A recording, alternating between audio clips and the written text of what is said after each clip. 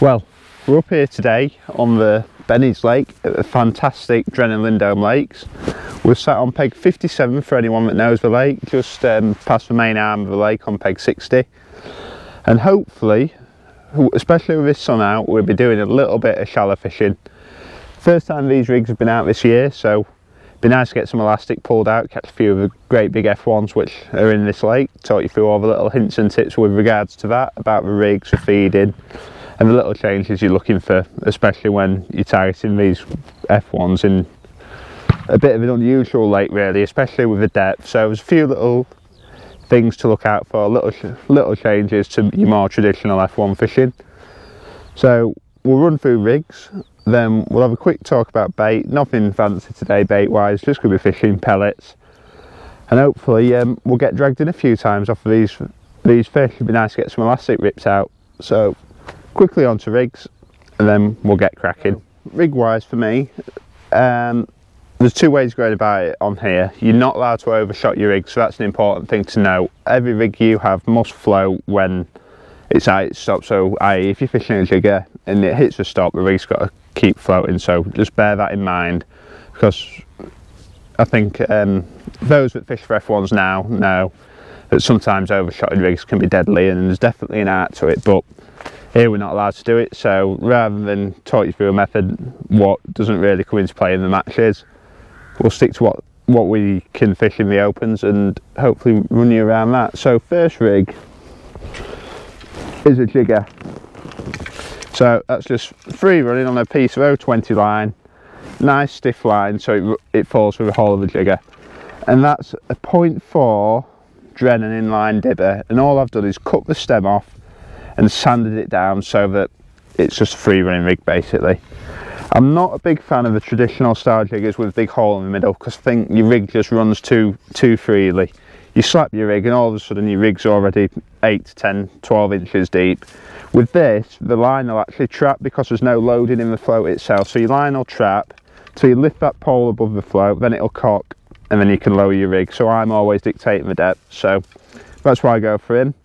Just need to put my little stop on above, so I just put that 8 inches from a thing, again just to keep in line with open match rules, what we'll fish to, just to keep everything in context with Lindholme. Elastics, the yellow Drennan bungee, first time he's been out for me this year really, fishing for some big F1s, you're fishing for a bigger weight, so it's just a case of getting on with the job. They're starting to pull a bit harder as well, so we can step everything up a bit. Shot in to begin with, just a little bulk. I think that's 4 number 8s just next to my hook length knot, down to a 3-inch hook length of 013 suplex fluorocarbon to an 18 T911, and just a little bait band for banding a 4mm pellet. Nice and simple, easy, but it does the job. Another nice important point, the elastic is in one of the double 2 kits, so it's probably half the amount of elastic that's in the standard kits, so the fish are just going to pop up that little bit closer, allow me to net them that bit easy, and it'll speed everything up a little bit, especially on here. So, like we've fished matches on here before, anyone that's been here will relate to it. People have caught £200 and been last in the section or not won a penny in the height of summer, so it is a case of making the most of them fish while they're feeding. Next rig, with it being early on in the season, I didn't want to go to all guns blazing kind of thing and just set up a jigger and maybe a really shallow fixed rig, so same elastic and everything, 018 main line, and this is a crystal caster in a 0.3, just allowing me to fish that little bit deeper than I would do normally for him. I can spread that shot out if I wanted to feed through the water a bit more, but it just gives me a bit more scope than the traditional sort of dibber style shallow rigs. Nice little bristle on that, so as it cocks and my bait's going through, I can get any readings if the fish are sat above the bait. If I'm getting bites before my rig's settled, it tells me the fish are above the depth that I've set this rig to, and I can adjust it accordingly. Same sort of thing, little bulk of number 9s to start off with, might move them depending on what's going on, if I find that I want to string them out to just let my bait fall through, but we'll play that by ear, seeing what's going on. Down to the same hook length, 3-inch of 013 to a size 18 T911 in a band. That's my jigger.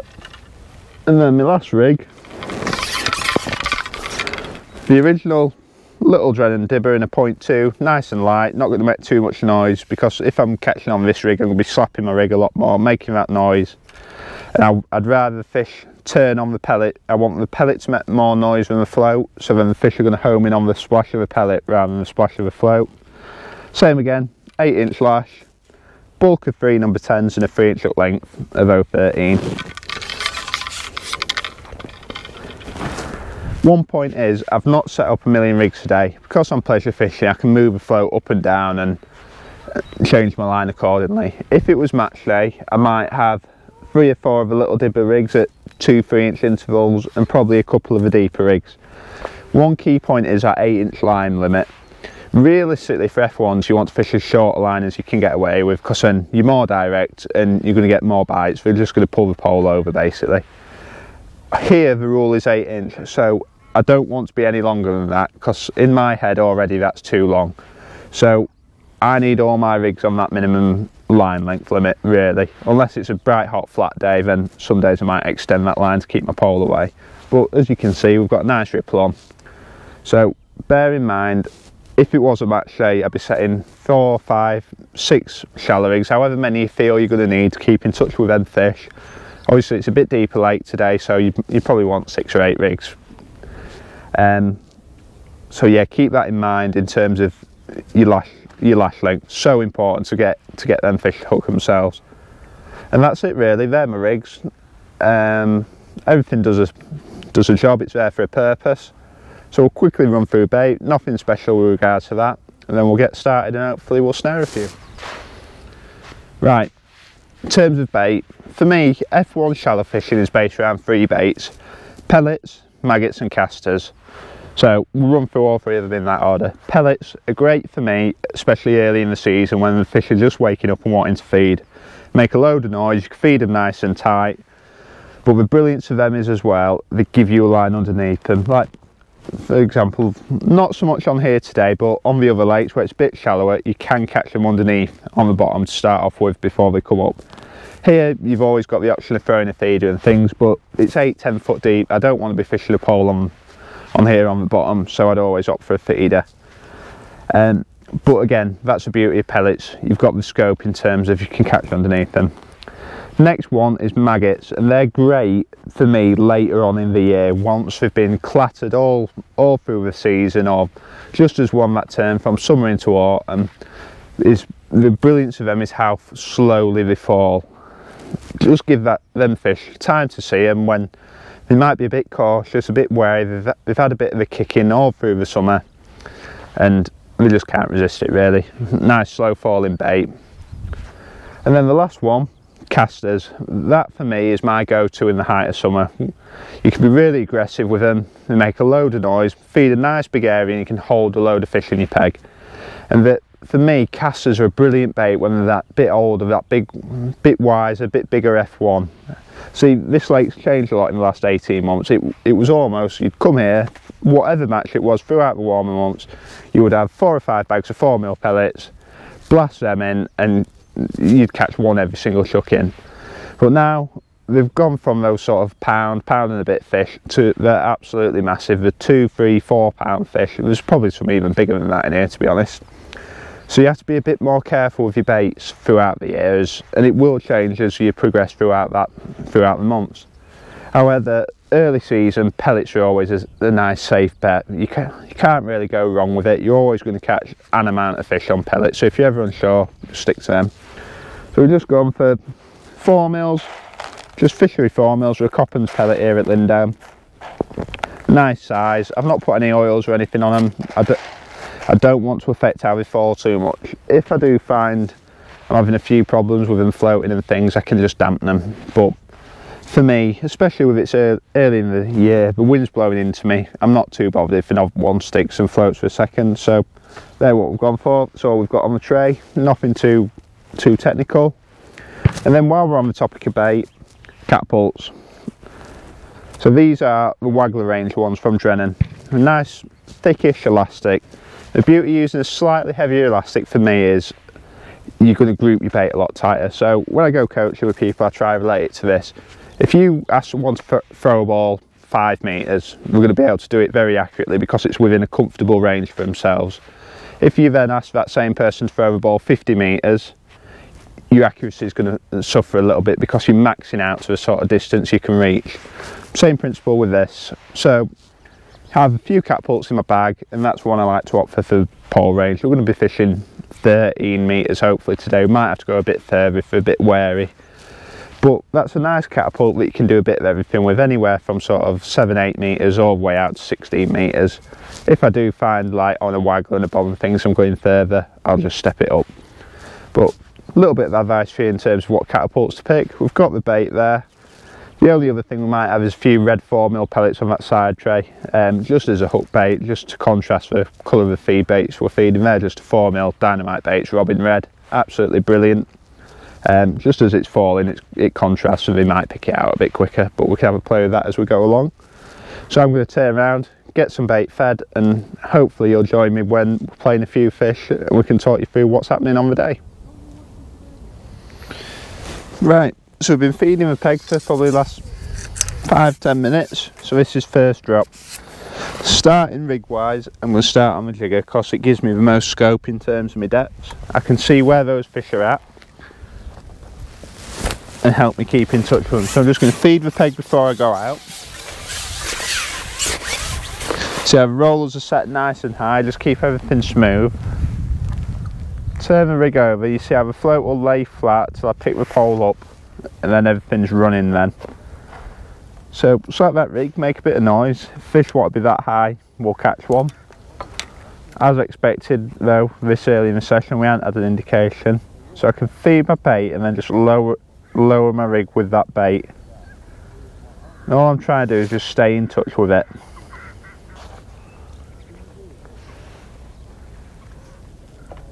Oh, so I had something just dink the rig then, so all I'm doing is keep an eye on my float, see if anything pulls my rig to the side or moves my bait.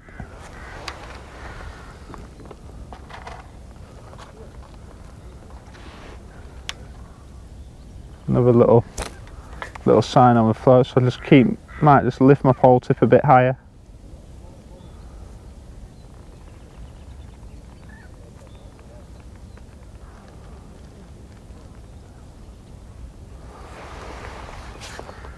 There's no, oh, there's one. So let him swim out your peg, feed your bait to keep them next ones happy, bring him in. See, rollers are nice and high, so I'm not having to bend down, just helps keep that pole tip. That elastic's lovely at the minute. So that's his first F1 of the day. Just double check where he's hooked. Corner of the top lip, so perfect. Pop him back. And that was quite a long way down, right towards the bottom end of the rig. So this drop, it tells me there's no point wasting the time slapping the rig. I might as well just lower him straight in and get to the area where the fish are, rather than spending forever working all that depth.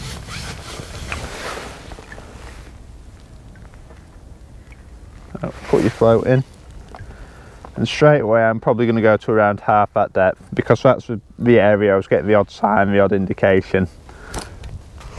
Feed my bait. I'm always trying to feed this side of my pole, so we're going to sit under my pole tip. I don't want to be feeding past, because then you'll find your fish sit beyond your pole tip.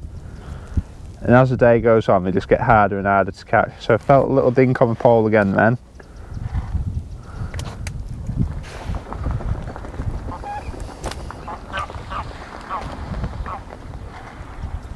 I'll just lower him down again.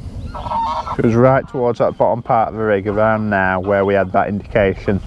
Well, we had that bite, say.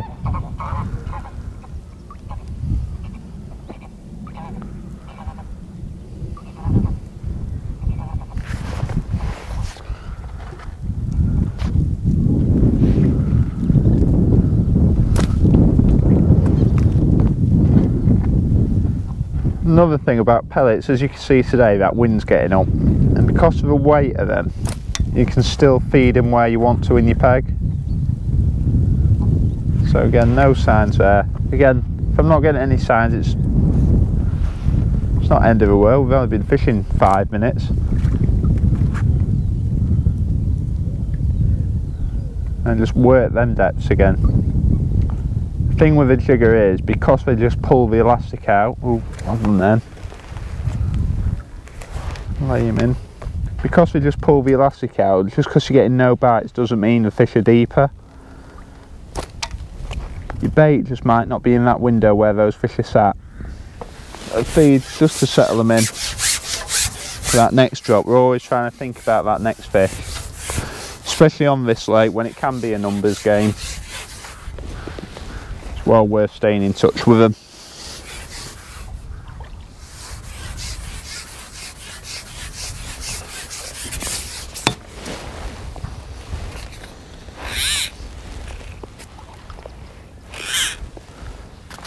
Here we go. This is one of the big ones that we like on here.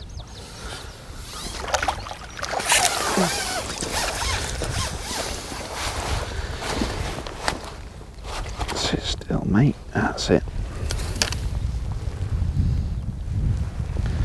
They're the ones you're after. Them great big 3 pound things. Lovely fish. Soften him over, just pick him up and straighten everything out.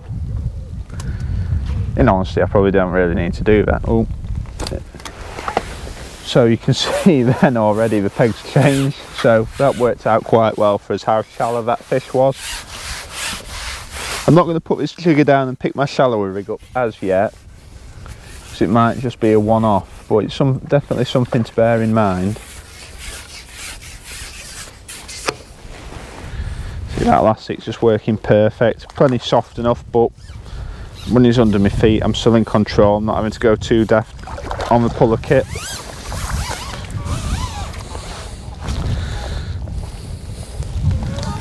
Nicely in the top lip, bang where we want them.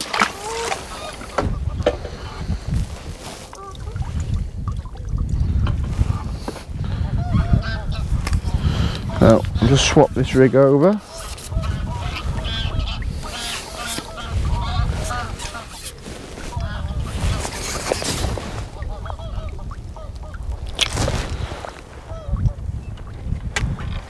Already in my head I'm kind of thinking that deep shallow rig with the little crystal cast is almost going to be redundant today.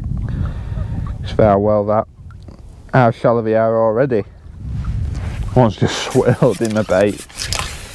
Mad really, it's only the middle of March. It shouldn't really be this good. So again, so I'm just going to use this rig slightly differently. Oh no, wrapped him round. It drops out. Yep, got away with it. Got away with it. It's all summer, all winter shipping out deep rigs rather than shallow rigs. So 3 slaps, and then with this, hold your pole tight to your float. All we're trying to do is get them to pull the elastic out. There we go. You see how much quicker that bite was than with the jigger. Too many people come on this lake and are obsessed with jiggers, or in the big qualifiers where it's loud, overshotting rigs and things, so sometimes just that normal rig can be the best way. So even though we've caught one every cast, we've caught one this drop a lot faster than them last 2 on the jigger.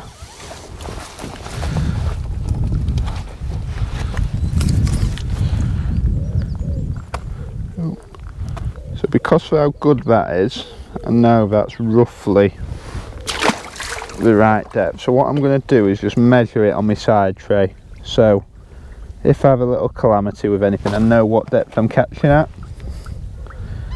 So on these trays there's numbers, so you can just use that to relate to that.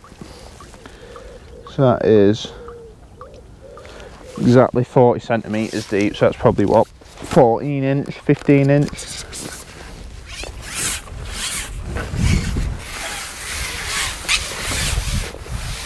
Not fed that time. Always remember to feed before you go out. Just settle them in. Hopefully then you'll get one quicker.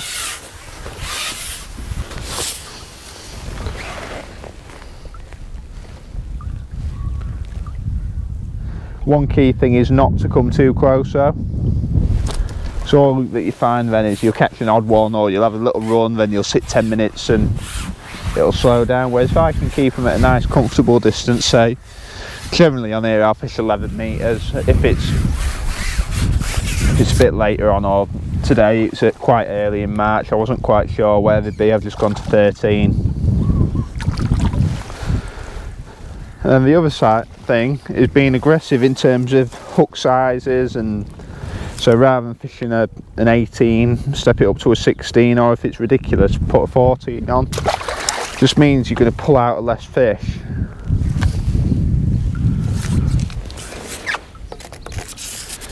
So I'm going to catch this one, and remember to feed this time as well before I go out. Hopefully you'll see the difference with it.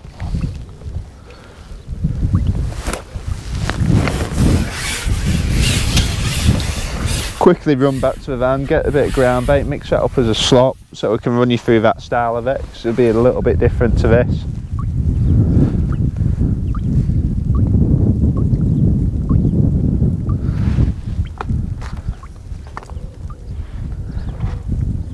There we go, see how much quicker he was that time.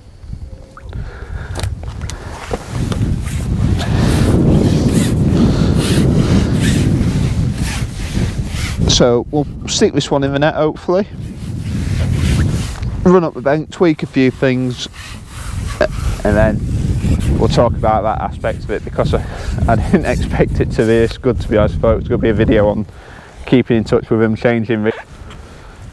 As you can see, it's probably a little bit solid.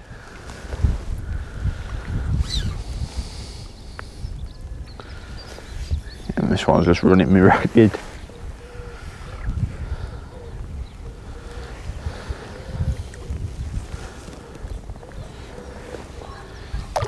You see, gone are the days on here where we used to just sit back and lift the pole up, no breaking down. They're far too big for that now. It's just a case of making sure you land as many of them you hook as you can. There you go, another £2 F1. Nice fish. So I'm going to run up the bank, get a few bits out of the van, tweak a few things, and I'll run you back through it all when we get cracking again.